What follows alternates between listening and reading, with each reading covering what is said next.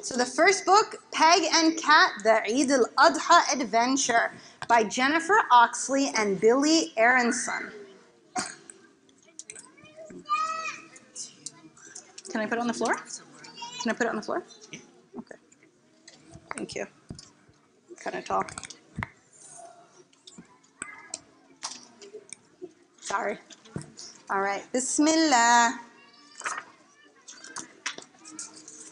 Peg and Cat were visiting their friends, Yasmina and Amir, during a very special holiday. Whoops.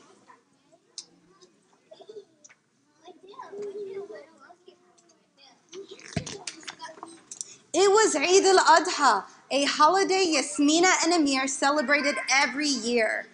Peg and Cat had never even heard of Eid al-Adha until Yasmina and Amir invited them to the celebration to check it out. We're going to make your first Eid al-Adha the best ever, said Yasmina. Let's rock out, said Amir. They sang, Amir here and Yasmina the Machina, rocking the house just like rocking the arena.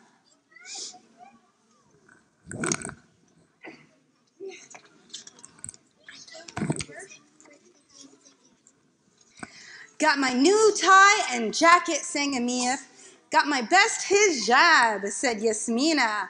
Got my suit, Cat said, has a scarf on, sang Peg. I'm no slob, sang Cat. This is actually a cartoon show too. You can watch the episode. It's on PBS Kids, yeah. Eid al-Adha is really fun, said Yasmina. There are presents and lots of food. But mostly, said Amir, it's about giving to those with less. I like the presents and food, said Cat, but giving stuff away? How is that fun? You'll see, said Amir.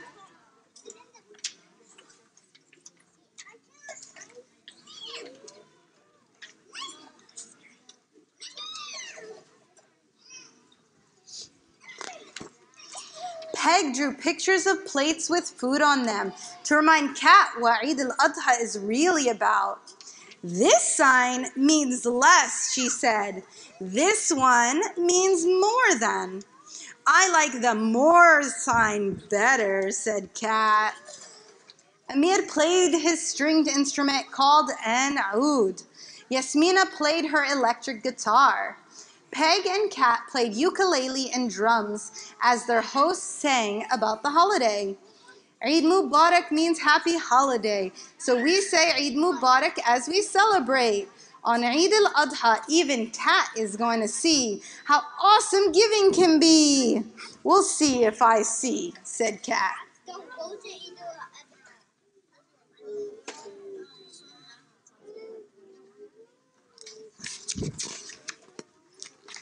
It was time to go to the celebration.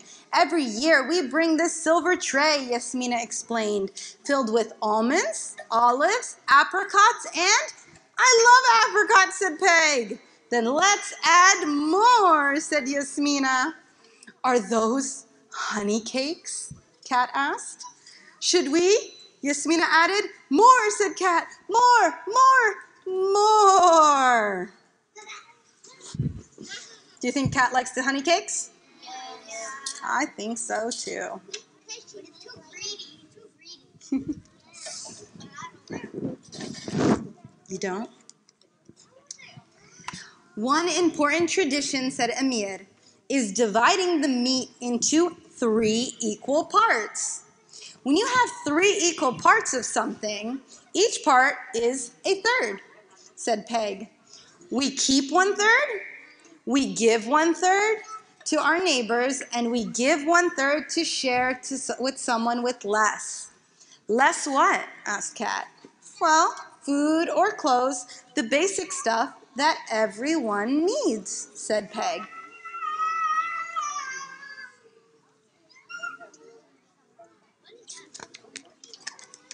Amir divided the meatballs into 3 parts. The 3 bowls all have different amounts of meat, Amir, said Peg. But I put the same number of meatballs in each bowl, said Amir. But the meatballs are different sizes, though.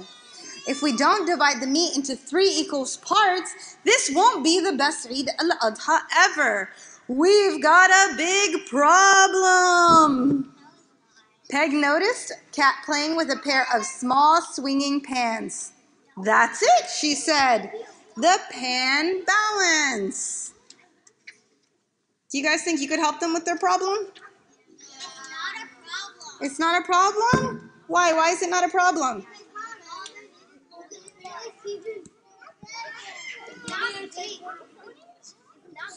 But there's 2, 2, and 2. So isn't that fair? Why is that not fair?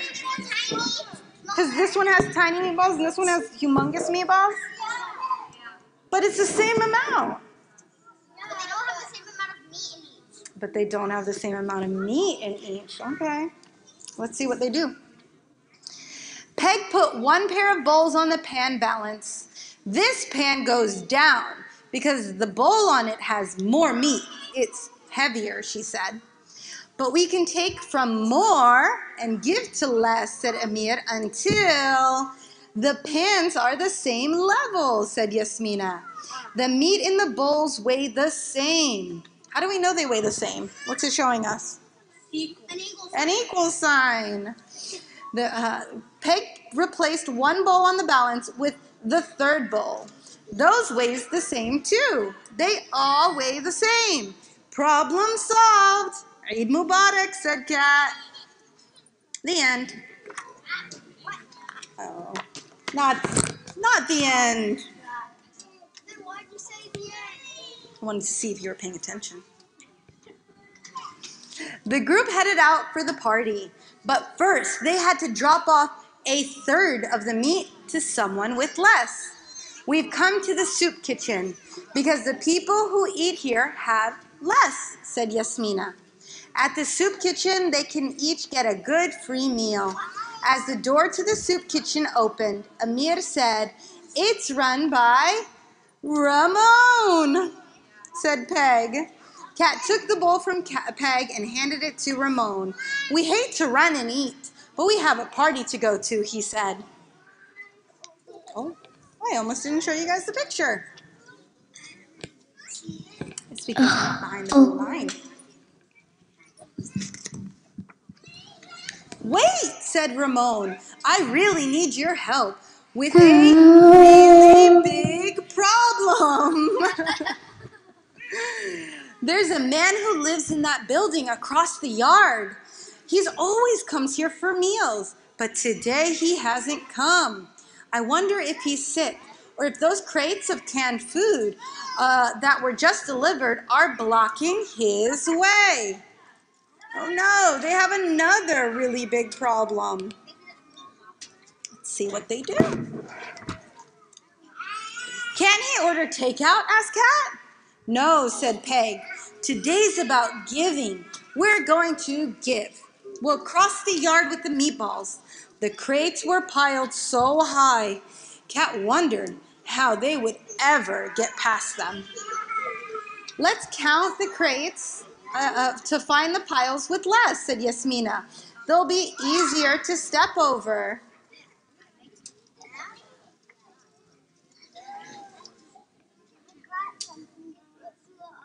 So what is their solution? What are they going to try and do?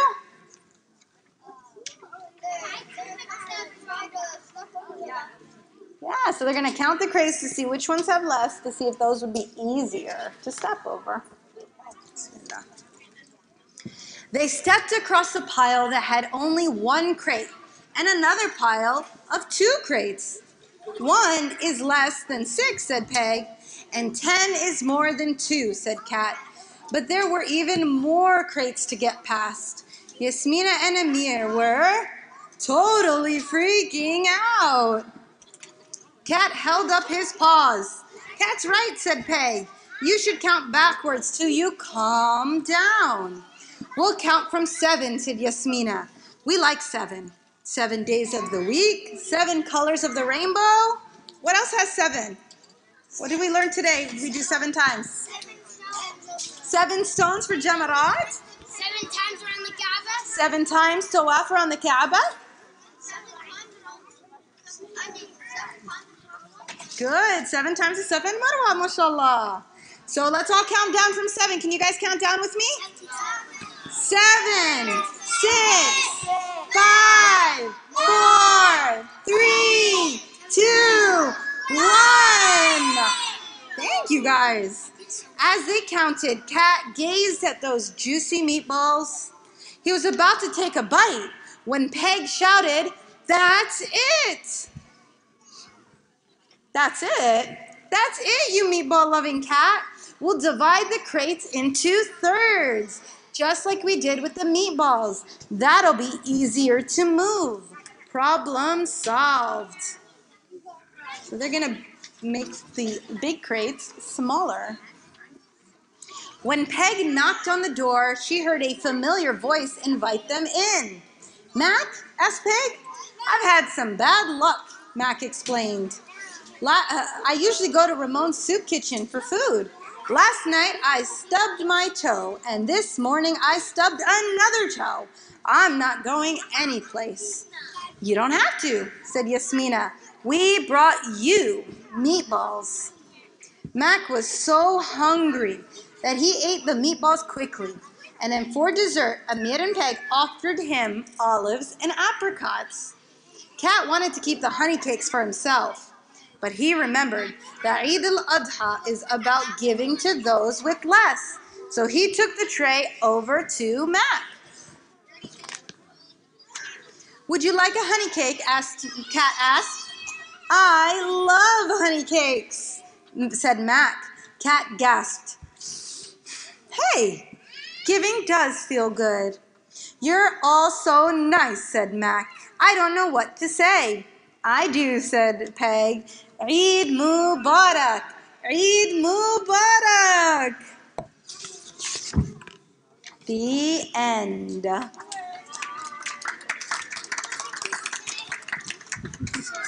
MashaAllah. That was a very nice lesson for Peg and Cat to learn about Eid al-Adha. What do you guys think?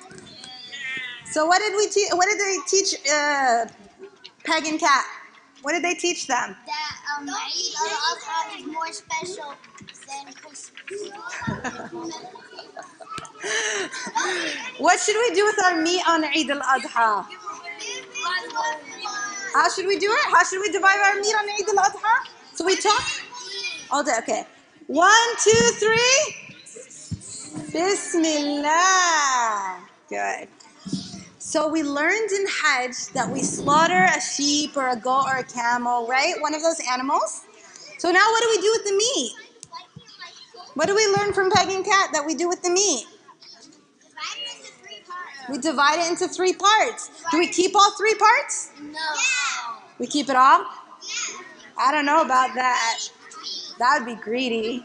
What should we do with the 3 parts that we do?